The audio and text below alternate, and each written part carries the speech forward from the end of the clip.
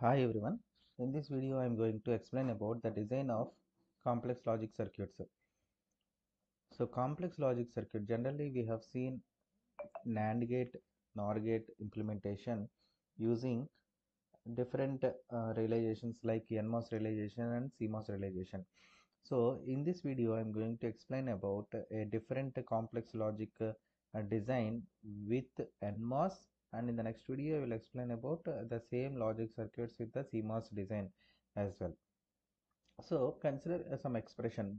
Complex logic circuit is nothing but a different logic function consisting of three or more inputs. Three or more inputs. So let us consider a Boolean function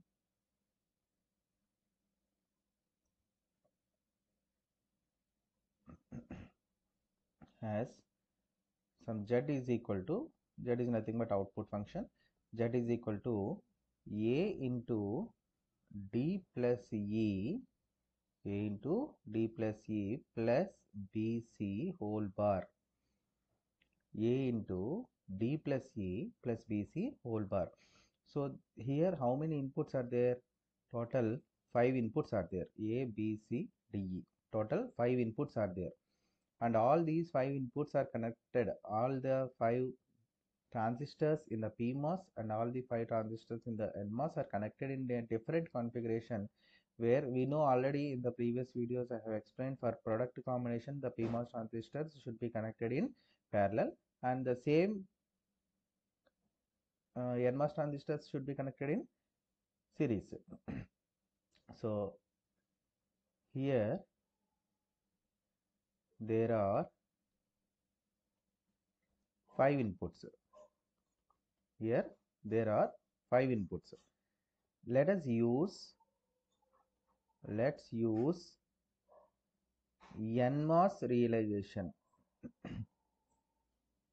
Okay, for instance, we will see NMOS realization first in this video. In the next video I will explain the same with the CMOS realization. So NMOS realization means, what do you mean by NMOS realization? In depletion mode, a depletion mode transistor, so depletion mode transistor is in pull up. So in pull up place, a depletion mode transistor is used, which is connected between VDD and output, only one transistor. Whereas the complete circuit realization is nothing but a design that gives you the perfect Boolean function whatever we have taken. So complete circuit realization is done in pull down. Okay, so now consider for product NMOS should be in series. Okay, this is very important, because whenever you are designing with respect to NMOS logic, you have to know NMOS as well. For plus realization, plus NMOS transistors should be in parallel. Okay, so with these two points we are going to design Z is equal to this expression. So pull up network consisting of one depletion mode transistor, as I mentioned. So one depletion mode transistor has a channel representation. Because of ion implantation, channel is already formed, and this VGG gate potential is nowhere required, because of this depletion mode transistor is always said to be in on state, saturation region. We no need to switch on this again. Okay, that's why it is a feedback with the source terminal and drain terminal, so that there is no potential connected between them, and here it is VDD. Okay, now coming to the pull down network. So what is the expression? Okay, let us take the expression here. Z is equal to A into D plus E plus BC whole bar. A into D plus E plus BC whole bar. So first we will see A into, first we will consider this part A into D plus E and later B plus BC. For product, what is the realization of the NMOS transistors? Series. So A into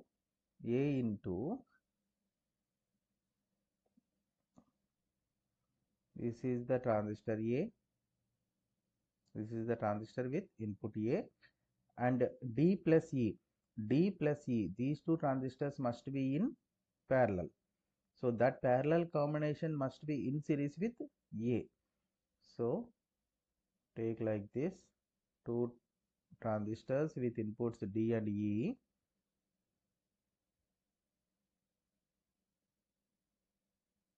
This is D, this is E, so DE. Now this is A. So A into D plus E. This is the realization for the first part.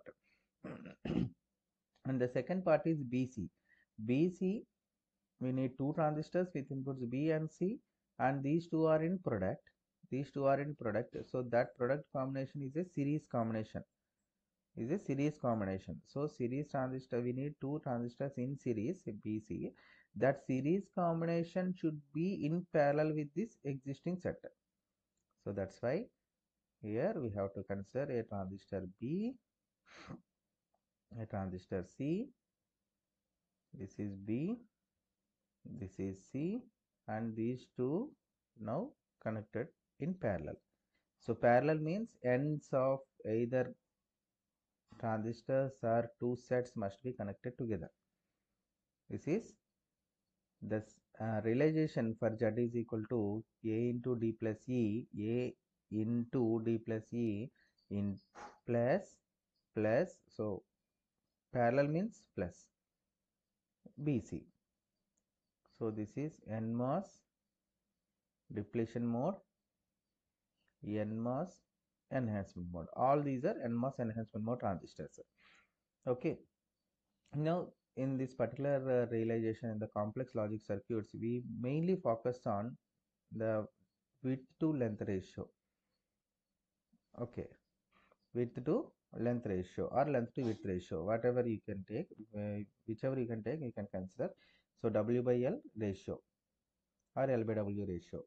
So here W by L, we can consider it as a load because which is connected between output and VDD. This is W by L A, W by L for transistor D, W by L. See, any transistor is named with its input only. So W by L B, W by L C. Okay. Now, if all the inputs are high, when these particular transistors are said to be in on state in NMOS design, if any one of these two inputs, if any of these inputs are 1, then that particular transistor is said to be in on state. If A is equal to 1, then A transistor is on, because NMOS is said to be on when input is logic high. Okay, so if all the transistors are having logic high as input, then all transistors are on. So then there exists a short circuit between output and ground. Okay, so in that particular case, we can calculate the equivalent driver W by L ratio, equivalent driver W by L ratio of the pull down network. Okay, when all inputs are high, then the equivalent driver W by L ratio of the pull down network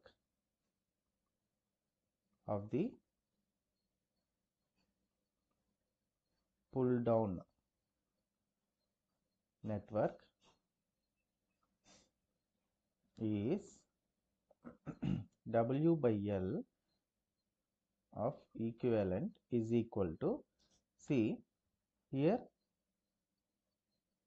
BC transistors are in series. So we can write this as 1 by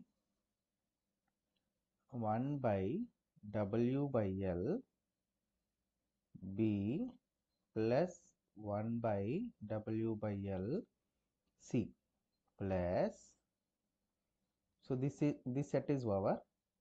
Now coming to this first set, A into D plus E. Okay, so 1 by W by L A plus 1 by this one. I will write here 1 by W by L A. This is for the first transistor, and the remaining two transistors are connected together. That's why W by L D plus W by L E. So this is the total equivalent width to length ratio for the NMOS realization of the given complex logic design, like Z is equal to A into D plus E plus BC whole bar. Okay. In the similar way, we can also calculate the output low level, which is always set to be low. For that, we are taking different classes. Okay, that is of no use. Just we are going to find out what is the width to length ratio relation among these transistors. So that is sufficient. Okay, thank you.